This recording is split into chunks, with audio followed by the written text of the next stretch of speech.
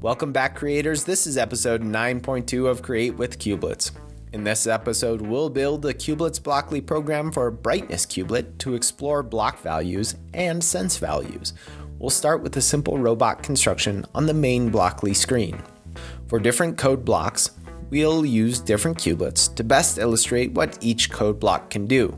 To begin, we'll connect a brightness kubelet. You should see your brightness kubelet appear on the block map. If you don't, you can click this little refresh icon and it should appear. Now, if we want to start building a program for the brightness, I like to quickly name my program. For clarity, I'm going to pick brightness example. Again, I can click on the brightness kubelet so I can see which code blocks are compatible with my kubelet. This way, I can be sure I'm building a program that will work with the kubelet I plan on using it with.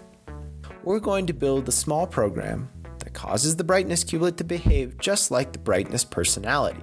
Then we will change the brightness behavior by altering the code. In order to do that, let's spend a moment talking about an important variable inside of kubelets. It's called the block value. When kubelets talk to each other, they share a number between 0 and 255. This number is a kubelets block value, and it is the main variable in coding with kubelets. A block value can be generated in any number of ways, but for sense kubelets, they translate a sensor value into the block value and then share that with any kubelet they're connected to. So the brightness kubelet sets its block value equal to its brightness sensor value. Since we want to represent this as code, let's grab the blocks that match. Because the block value is a variable, we're going to start in the variable submenu. Grab the setItem2 block and drag it into place. In the drop-down window inside of the block, you'll see a few different options. The first is the block value.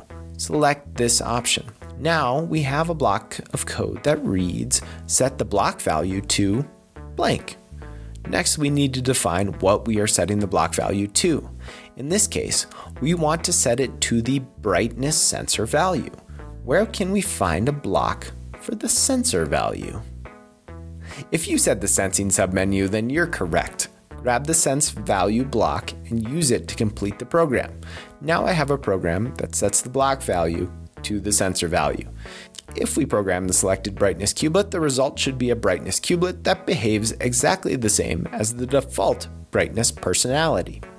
If I add my newly programmed brightness kubelet to a robot construction, it will behave as expected, with low light levels resulting in a low output, and high light levels resulting in a high output. But what if we wanted the opposite behavior? Using kubelets, we can add an inverse kubelet. But suppose we didn't have an inverse kubelet. Using code, we can directly invert the sense and block value relationship. So let's go back to our program and reconnect to the brightness kubelet. Let's compare our goal with the current code. We want a program where the block value is the opposite of the sense value. Our current code says to set the variable block value to the sense value. Now, here is where the thinking submenu comes into play. Notice the inverse of block. This is the code version of the inverse kubelet. It is the function that inverts, flips, or makes the opposite of. Click and drag to insert it into the canvas. Click on the sense value block and separate it from our program. Then insert the inverse of block and reconnect the sense value block. So now our code reads, set the block value to the inverse of the sense value. Click to program the selected brightness kubelet. When it's ready, you'll see that the brightness kubelet behaves in the opposite manner of the default brightness kubelets, where lots of light results in a low block value, and low levels of light results in a high block value. Finally, let's reset our kubelet to its default by connecting it to Cubelets Blockly. Select the brightness kubelet from the block map, then click Restore to Default. This brings us to the end of episode 9.2. Stay tuned for more Cubelets Blockly overview as we explore the Acting tab. Until next time, happy building!